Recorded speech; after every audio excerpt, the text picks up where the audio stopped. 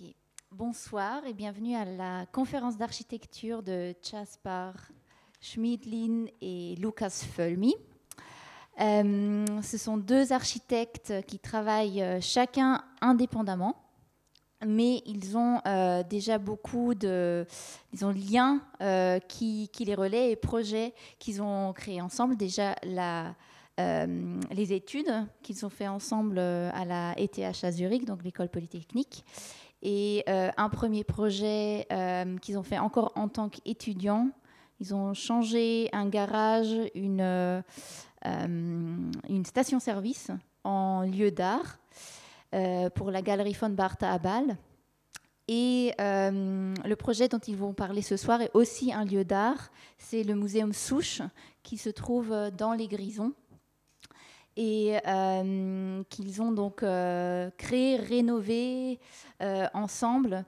Et comme on le voit déjà sur la photo qui est derrière en projection, c'est vraiment un endroit qui mélange les matériaux naturels avec une esthétique contemporaine, avec un savoir-faire local, et qui crée donc un lieu d'art pour une collection, une résidence, un auditorium, donc avec beaucoup de fonctions.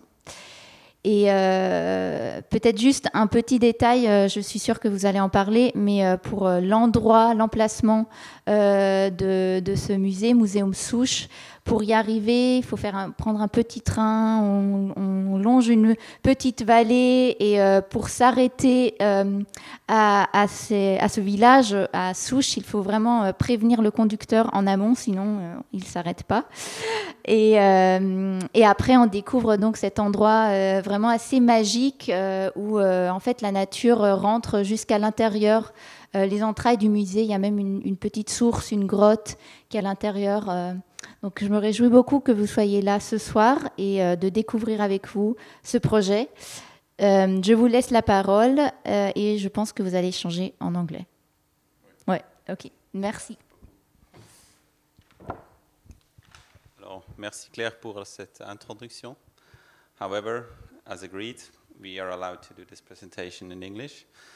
Thank you for your words. It pretty much sums up the way we worked together in the past few years. And you mentioned that there were two projects before we did this Museum Susch, and we just quickly want to have a short look at those because they really influenced also our work, and they influenced later on also the strategies we had with the museum. The first one was this art gallery von Bartha in Basel. It's a former gas station that we could transform. It's an industrial building, and in the floor plan you see this industrial structures. It was a grown situation over many years, and we had to somehow simplify the rooms and create more like functional white spaces, just perfect to display young art, contemporary art. So the rooms are more or less white cubes with industrial elements like this shed roofs. Then 2 or 3 years later, or I think 2 years later, yes, we had a chance to renovate a medieval building in the Swiss Alps, in the Engadin, very close to Austria, really remote. And the building was in very bad condition when we started the work. But finally we could explore all the local materials and the stone, and implemented also new shapes or like contemporary elements such as white cubes in contrast to the existing. And so we were somehow, we had some experience we had which really helped us to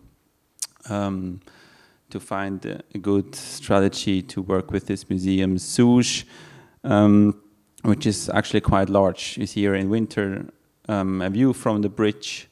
You see that there are many, like 2-3 buildings forming this museum. So it's not just only one building, it's more like a part of a village, the village Susch. And where is it oriented? It's actually the center of Europe. If we zoom into Switzerland, it's in the east. There's this alpine valley called Engadin. And in the Engadin, they're like, similar like a pearl chain, they're like small villages along a road. And one of these pearls is actually Susch, which was somehow rediscovered with this project.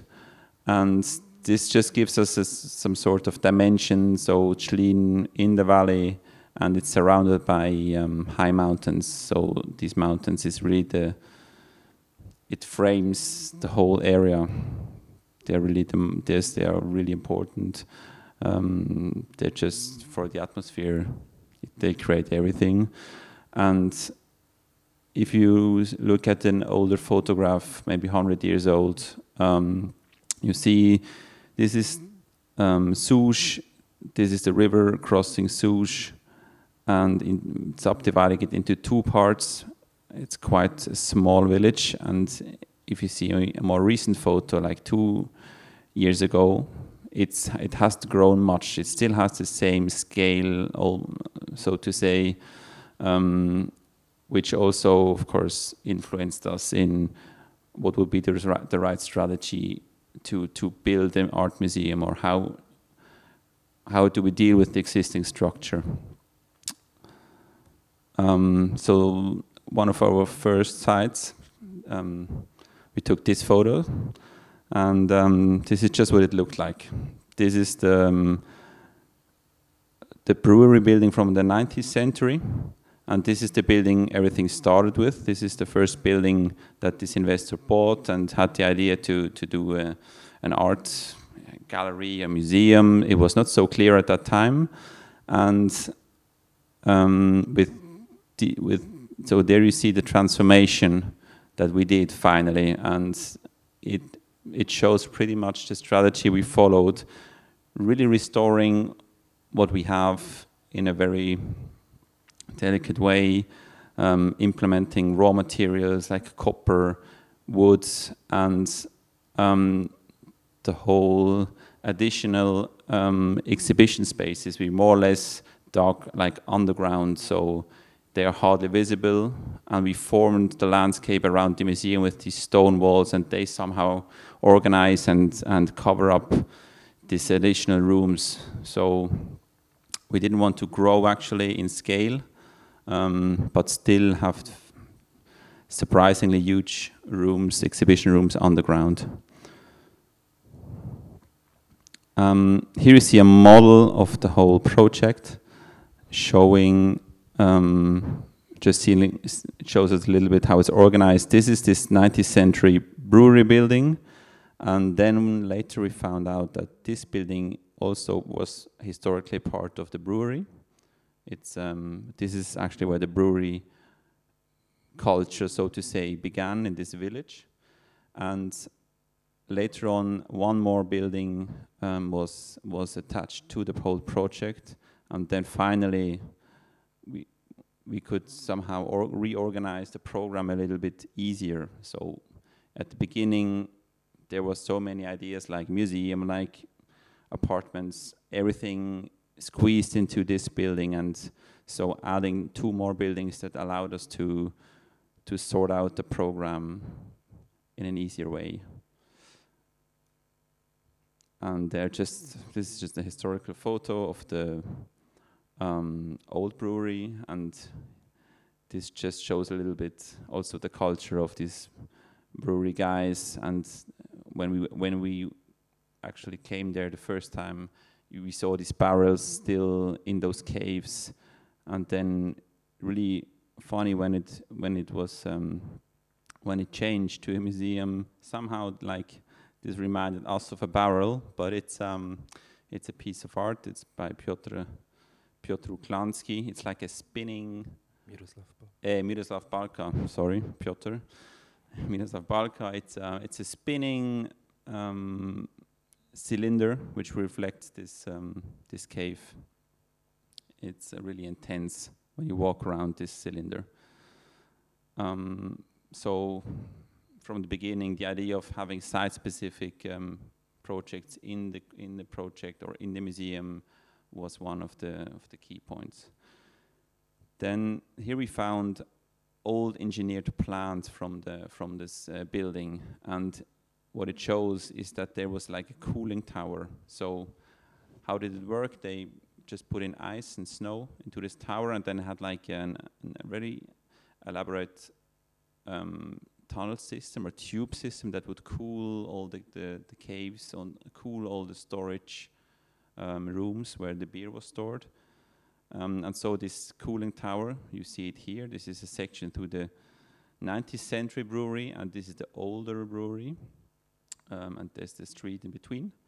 And this cooling tower became a key element in this project. And you also, in these dot lines, you see the potential of extending and enlarging the project underground, and also adding like a tunnel under the street. And then this is what it looked like. And here you see now this cooling tower, which we dug one more story into the ground, and also we put like a light crown on top. So the result is that light can come in, natural light come in this point to the very core of the project.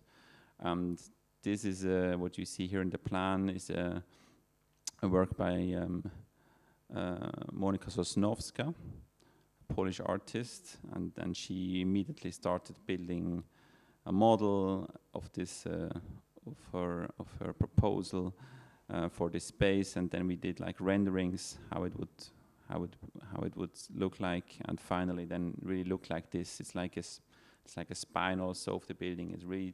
It reinforces the importance of this room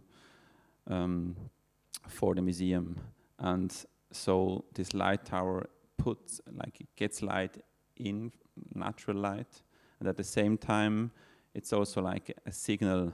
So when there's activity in the museum, you immediately like it casts out, or it's like it's even talking to the village, and it just shows some activity. It does it in winter, and it also does it in summer.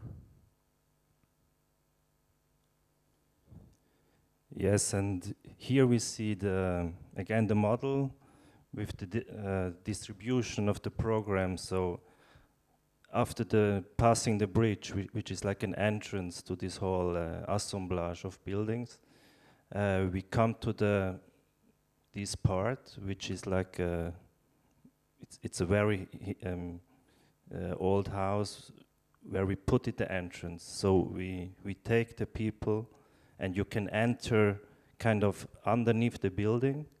Then you are in this infrastructural building, which has bistro, it's the entrance. There are offices.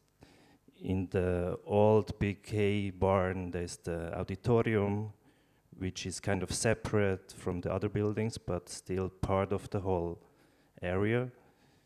Then you enter underneath the building, and you come into the main museum space, which is this part, which is against the mountain.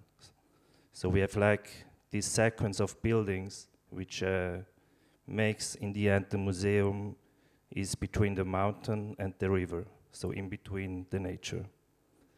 Another important building is this artist house, which can be used by artists, and which was the former house from the priest. And in front there's the church, which in every small villages of this pearl chain is one of the main buildings. So this assemblage, which we also see in the next image in the plan, makes kind of a group of historical buildings. And the challenge was to implement now the program inside of it. If we see now the plan, we see again the roofs, which speak together, and we have here the main entrance after the bridge. We have areas, garden areas, or these terraces, which are always in between the houses. And one of the main terraces is the street, which when it's a street which is like a plaza, it's also made by small stones, which is typical for this area, and it links together kind of this whole complex of buildings. Here we have the tunnel, underneath the stair, not visible, so you can enter underneath to the museum. Here you see again the artist house and the church, so it makes like like an assemblage, and in the end it's one organism. Together with this building, which is in the front, which was kind of the house where the monks lived before, when they made the beer in this building. So to understand this history of this place, which is a very important layer of the whole project, we see the transformation actually from the 12th century. We marked it here with these turquoise points. These were the starting points of the building structure. They already existed at this time. So it was kind of an alpine monastery structure. Here near the river, where it is in the end the old brewery. Here the hospice, the house where the monks lived. And here the houses of the priests.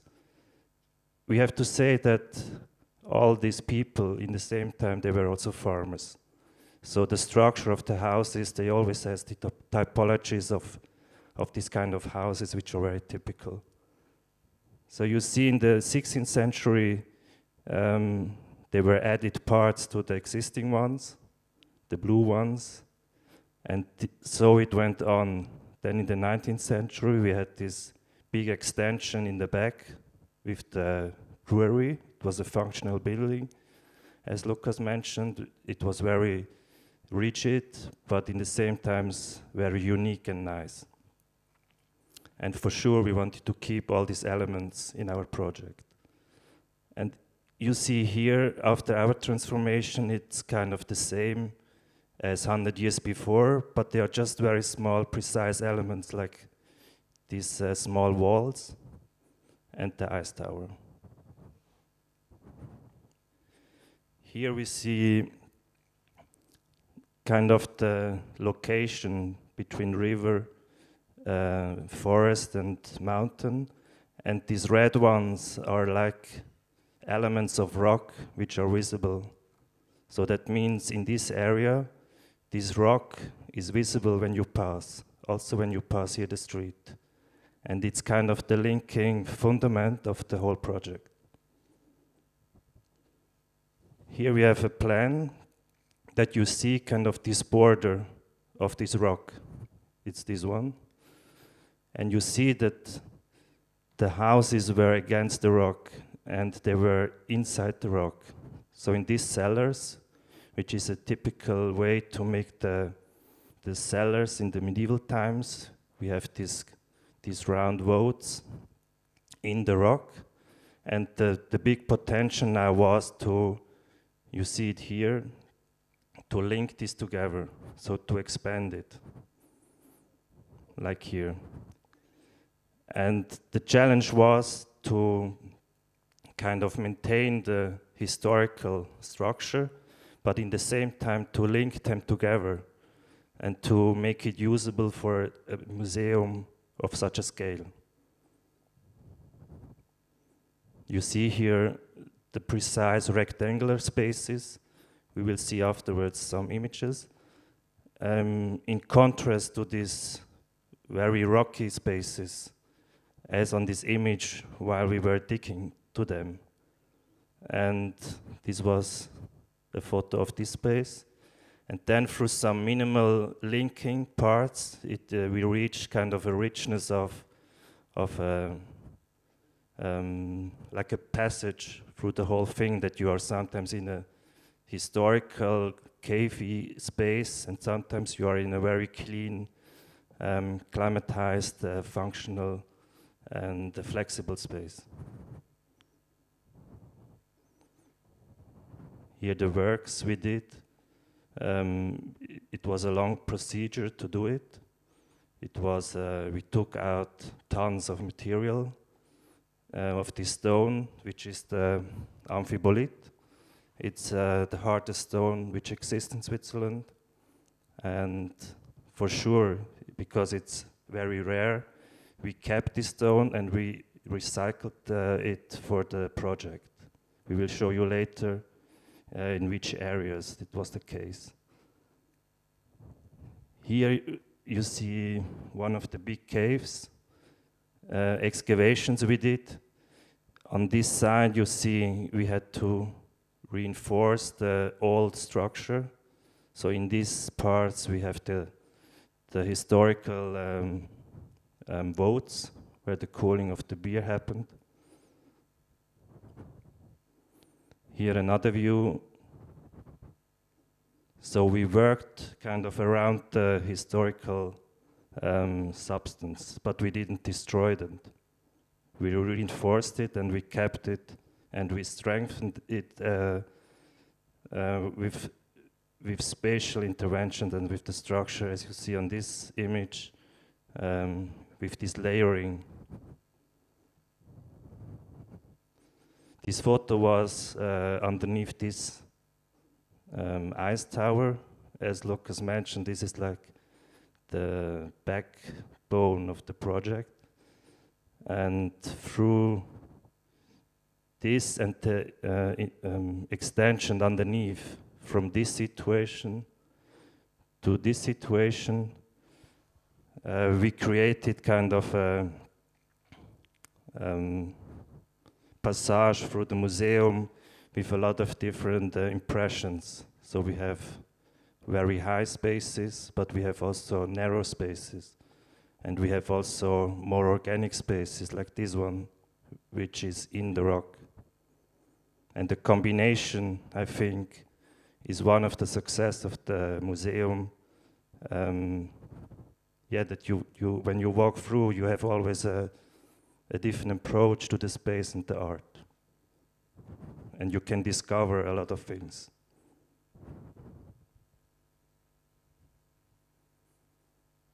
So this is a plan from construction. You see very precise intervention. We worked actually as a doctor or a surgeon, so we cut it in the existing structure, but in the same time we kept the old walls and the rock, like here or here. And with the concrete walls we reinforced also the existing structure. And then with some technical elements like the lift, for example, we could make it work, that it's also working as a museum to reach all the different levels. And here we see like the yellow, there are breakthroughs which were set very precise to make it everything accessible. This is a close-up of this rock, the texture we found, this structure which came to us. This is an image of the floor, which is done by this rock we took out. So we reused it. We made it small like sand, and we make the concrete out of it, and we put it into the spaces. Like here you see, it's like a carpet that we put into these different spaces. And thanks of that, and also the white walls, it kind of linked everything together.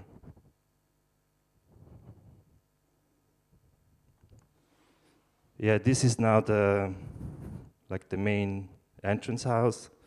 You see here the door, which was existing. So this is the main street, which is the Plaza in summer, with this extension. So we entered to this building, and we don't know what we will see for the first time. So it's the same way where the horses went down, because they had stables in here for the transportation of the beer and the water. So you enter, And then through a very narrow passage underneath the street, you come to the museum spaces. And this is also very precise intervention we did, that you have the very narrow passage, so the movement of the people were slowed down a lot. So you have to go after each other. So time has another aspect when you enter to this museum. Here we are now in the ice tower looking to the grotto. So we have these white walls which we did with calc. This is a traditional material. It's a natural material, so the walls can breathe, and it's very good for art and for the spaces. And in contrast to these spaces, we have these caves, which is, when you walk through the museum, this is like a surprising element, or like a pause, or like a, how do you say, it's like a break. So you feel also it's a different climate. It's not very hot, so it's cold. And you have this experience, being in this rock. This is one of the views we have from this grotto to a wide control space. So you always have, in each space, you have like a window to go through.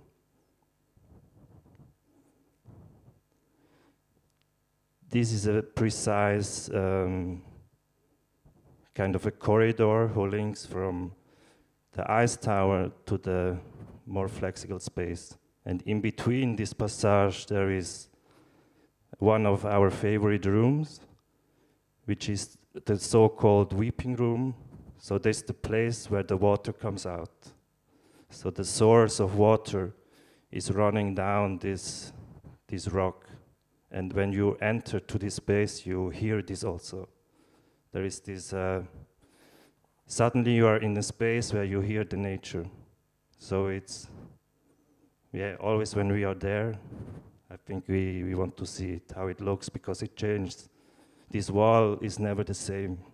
Every time when you go there, sometimes it's completely wet, sometimes you just see one running water from here to here.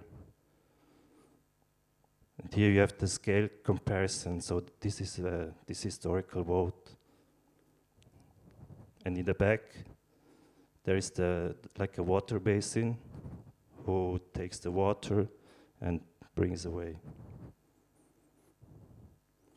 Compared to this natural space, we have this flexible space. This is the big saal, which is for the whole Engadine, it's kind of unique. It has 5 meters high, and it's, for this small village, it's a huge thing.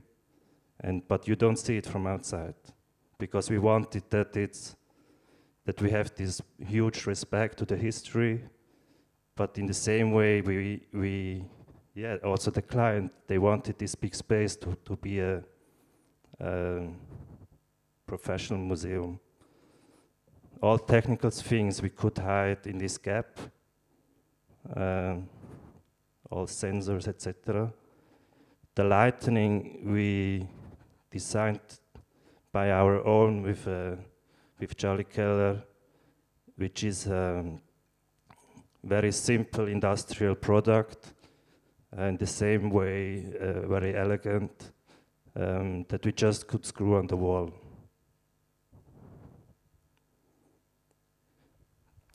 Then here, after the big space, we have the stair who goes up. It's also done with the concrete, with this blackish, greenish concrete. And it leads you through also a narrow passage along this concrete wall, which is a remaining part of the rock wall which was there. And it's banded, so if you walk up, you go to the next space, you kind of feel that the mountain comes to you.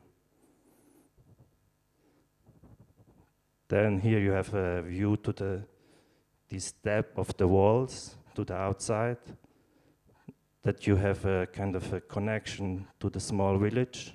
We also did it small because you had to have walls, but also not to have a too big intervention from outside. Then compared to this modern space with very straight walls, we have this more historical spaces with openings that we found. So this opening was always there. It was part of this brewery typology. The walls here, they are not straight, they are waved because of the wall behind. And this was important for us, that you feel this as soon you enter an old part, the walls get kind of waved. They are not straight. Here it's also in the old part, and we created kind of the focus on one window to the nature. And as you can see, now we changed the floor. Now it's wood. It's the local wood, Lerche, which is actually just from the wood behind here. And the length is always the length of the room, so till 12 meters. And yeah, on this image you see that we also closed some windows to have walls. And now you see from one tower space to the other. The structure of the wood, this is typical for this region, that you take the massive wood to show it also, and that you feel also that you are in the Alpine region.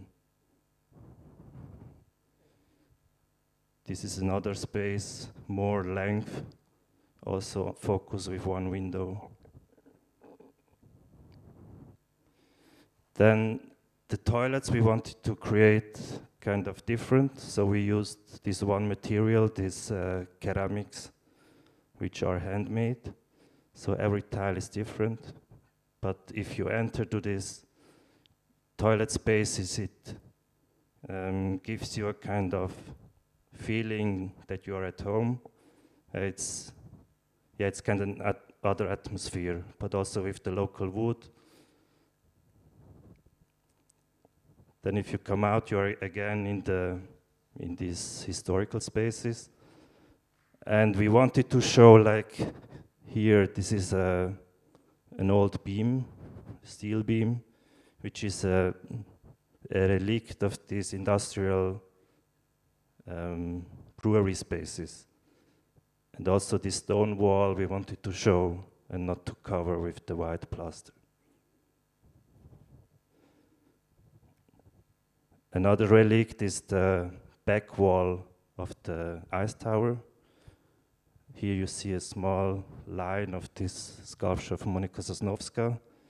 The cuts we did, they are very precise all the time to be in contrast with the historical wall.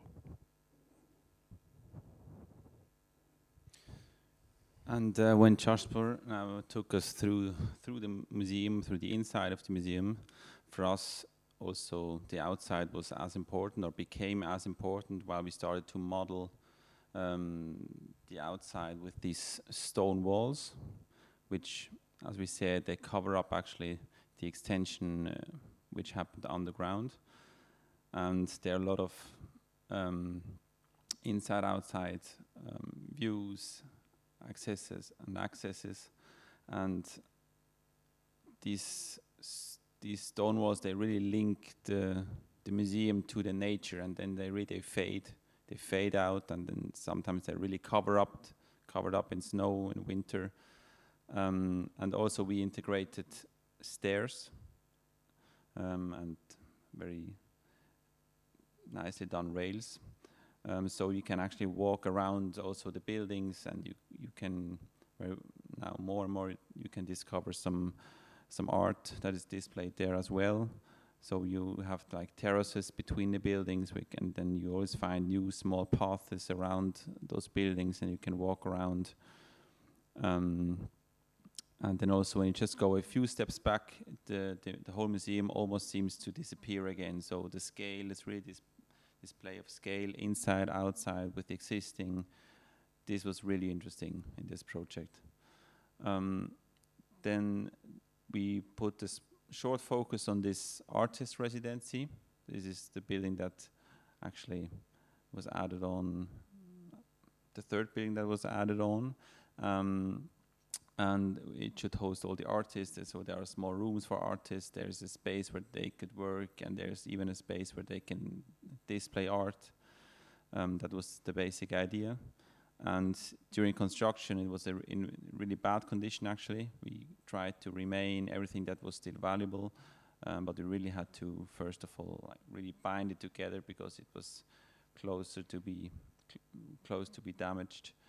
And what's so special about this house is that it's built so close to this rock, so there's really like a tension between the rock and this building. And you also see it from inside. This is the former barn of the building, and so we had a chance to implement like a huge window, which is quite a surprise in this building, showing this rock becoming even a part of the inside, actually.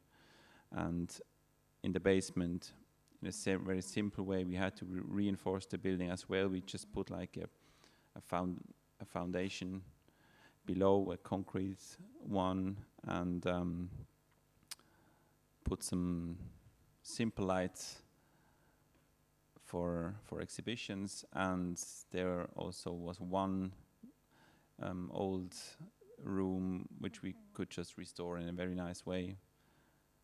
This was the artist residency, and now Chasper's going to talk about the third building, the old brewery, to sum it up. Yeah, this is the house near the river, and also the foundation is based on the rock who comes down, and the whole museum is on it, and also is the base of this house. If you look at the facade, you see that the openings are kind of very functional. So you have rather small openings on the massive volumes. And also here was the place for the horses. Here was the small hall where they put out the shit of the horses. And underneath was the place for the mist. And actually all kind of openings are in the houses we treated. They are just functional, but in the same time so beautiful. On this part, this was the space where they stored the hay for the animals. So it was always a big space. And this we learned also in one of our first projects in Schmidlin, that we could transform it into a living space. So these are like cathedrals of these houses. Here we want to show you that we did the floors with the stones of the river. So we took it, actually the ones which were left, we took it, but the rest we took it from the river just in front of it and made the whole floor out of it. These are in the spaces of the very old medieval structure from the 12th century. Also the windows, we took it as it is, so this is a bit smaller, this is a bit bigger, and the angles were kind of done as they was. So we didn't straight up anything. This structure of the ceiling is kind of interesting because it's a mixture of wood and stones. And the wood is kind of conic and holds together with the stones, and they need each other. So the support of the elements above could be held by this system. Just beside, there is a piece of Villaroja, an artist which made this layering of history as a sculpture in the middle of the space. Also with him, it was, as with the other artists, collaboration between us and them, and also the owner of the museum. And then it was always a nice dialogue. Here is this hall I mentioned. We wanted to show that the light comes in where the shit of the horses went out hundreds of years. This is just above. This is the auditorium. They stored the hay, as I said, so that's why there were big windows, so the air could come in. Also, this is very functional, and now we made huge glass to see the outside, and the light can come in.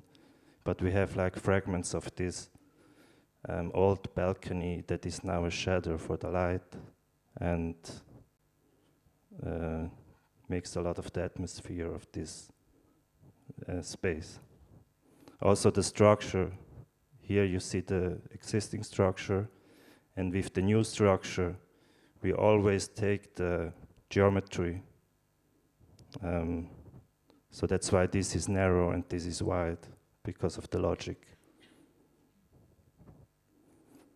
This is the entrance to this space.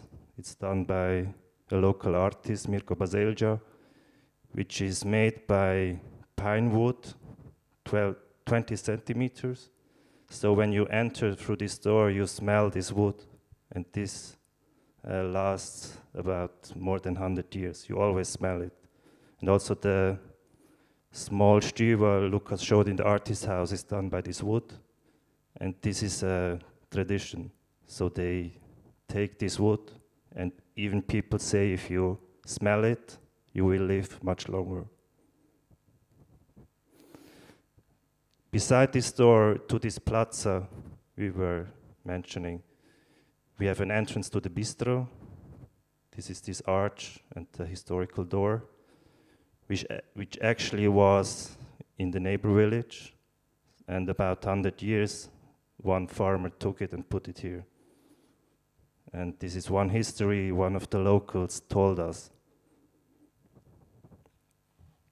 Here you see a sgraffito we found. This is a technique where they scratched into the plaster. So when it's wet, they take a needle, and then they do it by hand without any lines or something. And it's like an ornament. But we found it, so we restored it and we show it again to show the history. This is, if you turn 180 degrees, you look up, you see this gap between these two buildings, and you see even the mountain who goes up. Or, if it's a lot of light, the reflection of the mountain in the back. We used from outside just 3 materials: this calc plaster, this copper, and the wood, the lerche. Here you see again a situation between the houses. So this is the entrance building, and these are the 2 museums buildings. And here a fragment of the base of the structure of the whole museum. This rock that we left it here. More down you see again this rock with this opening goes into the grotto, which we saw before. Now we go a step back. We see again this assemblage of the buildings. We looked at when we did it that the roofs, that they are kind of similar. They speak with each other, but they have very small nuance of proportions which belong then to the building itself. But overall, if you walk through here, and everybody can walk through here, you feel it that they belong together. Now a step more back, you see the river, you see here the forest, mountain, and this concentrating historical part in the valley, with a church, with the Fonplanta Tower, here with the historical buildings, which are now the museum, but it's kind of very sensitive. And we try to do all our inventions to be timeless and kind of a precise and minimal approach.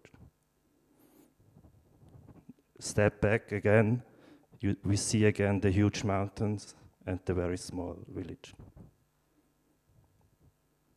Merci beaucoup. Merci.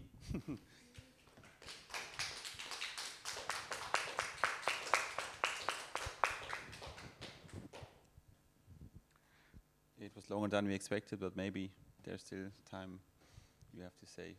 Yeah, thank you so much. I really traveled with you into the depths of the rocks and to this place again. Just a word to our online followers in case there are questions. There is the chat function where you can just insert your question. Maybe there is a question here. So I actually have one. We saw a lot of empty spaces, and I was really wondering how did you work with the future use of this space when you conceived it? And maybe I'll just add for our public one detail, because we didn't really talk about the museum as such. So it's a museum that was founded by Grażyna Kuźlik, a private collector from Poland, and her collection is actually from basically mostly Eastern European art, and with a focus on female artists, not only, but that's really a strong interest of her.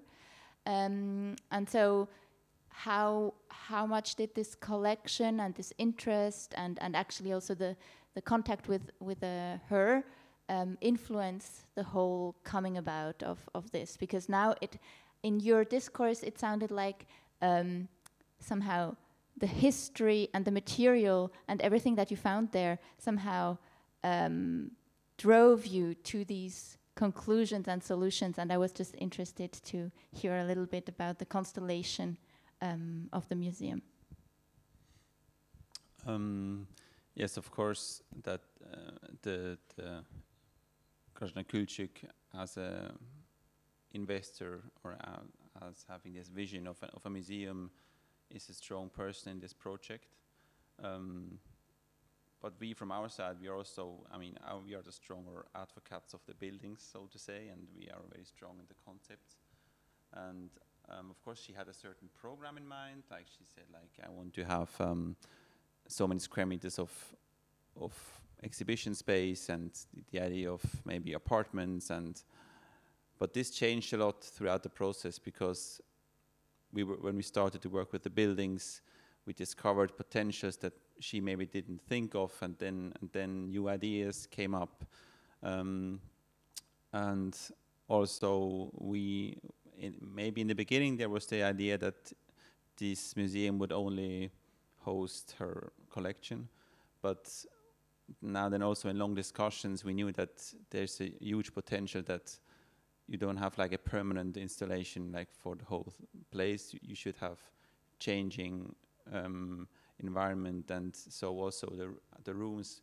Our main thing was just to offer a huge variety of different spaces with different qualities, so we can play with that, because this is what the place just gives you. This is just for free, and then you should just take it and try to play with it. Yes, it was a process, the whole thing, and she was a very important person in the whole. We had a lot of discussions, we spoke. She wanted to be involved in every detail, And it was like a journey. It started, first it was just this, as we said, this house, and then we found this story about that they were linked together with this tunnel underneath, and then this was a process, and she was always open for it, and I think in the end it was a very good collaboration, and it ended up just because everybody was involved in this project to be like that, and yet this openness and also the courage to do it, I think, was inspiring for us. One example is the grotto, that we left it as it is, and she agreed it for it. So, and we didn't even put the door. So you really have this fluent way go through and these surprising moments, and also the openness that suddenly we found this rock in the end of the tunnel, and then we together we decided on site to leave it, for example, to see the nature and things like that. And yeah, I think everybody had his very important role, and for sure without Grażyna Kulczyk this didn't happen. And yeah, we liked it to do it, and also now to see these images, it's always nice. Even now I did discover things again, and it's beautiful. And also for us it was important that we also represent somehow the people in the village, because it's also somehow their building, because they grew up with it as children. They were playing games in those remote abandoned rooms of the brewery and so on. So we also had to take them with us on this journey, and so that they accept it, and then they know what's going on and so on, because also they had to endure a lot of construction site noise and a lot of digging and a lot of dust for a long time. So, and now the acceptance, it's really rooted now in this village, and this was also for us from the beginning very important to aim that. Yeah, that they were included somehow. It is a huge museum for this very small village, but because of this sensitivity and this, I think, clever working with the local people, which we suggested and Grażyna agreed, and for example the carpenter Peter Müller, which just lives beside, he made a lot of work, and he's the neighbor, so he knows all the village, and it was very important to integrate people like that. Yeah, thank you for elaborating on that point, because that would have been my next question, to know how you actually got all that local knowledge, because there is an incredible amount of craft that you very local craft, and also a lot of these the history of the usage of the building and everything that you discovered. So I was really wondering how you somehow dug out, not only excaved the actual material on the rock, but also all these layers of history and of knowledge that are on that site. So apparently it was really a dialogue. Yeah, and also people, they just bring it to you because they're happy to, because they if they know something, if they have some knowledge, they just bring it to you and want to share it with you. And it's a very fast process of being involved with everyone. That's yes, and then you have to pick up the right ones. Exactly. And for example, the plaster people, they have so huge knowledge, and we are very thankful that we could work with them. It costs probably more for sure, but the quality now, it's so good, and you feel it. I mean, every wall of the historian buildings, it's different, and normally they want to do it straight, but yes, it was a very good collaboration with them.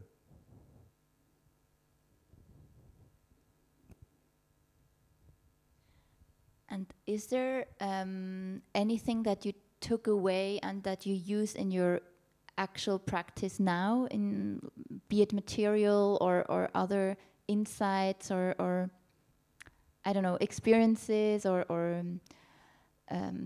methods or viewpoints that still influence you now as in your individual practices and for your buildings that you're working on now? I mean, what's really different if you work in such a small alpine site where the culture of work is different than now when I do projects in Zurich, is that they really identify themselves with the projects. So the craftsmen, the dialogue is really deep, and they really are curious from the beginning to the end, and so this is something I would try to more and more also do on other construction sites, just to give them the feeling that they are part of the team, and not just, okay, my job is just this and then I'm gone. So this was really special here, I have to say. Yeah, that they are proud to be part of it.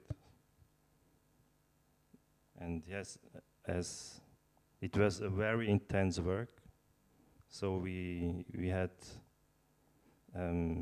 we experienced so many things, and with every experience you have doing architecture, you learn and you can use it for the future. And yeah, one thing for sure is that to have a huge respect of such a substance, but also to be to have the courage to break through things, to make something happen that would not be possible. This was, for example, something.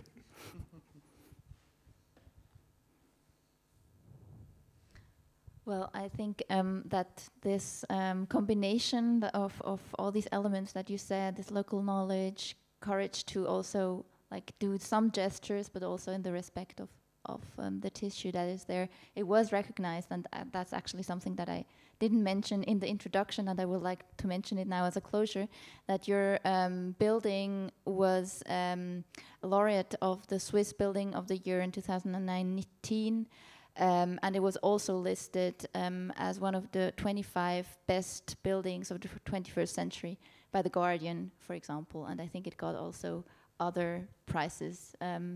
So it's really something that has been recognized, and thank you very much for sharing all these beautiful images and also your insights, and I'm inviting everybody to go and visit this in Susch. Thank you so much. Thanks again. Thank you. For the invitation.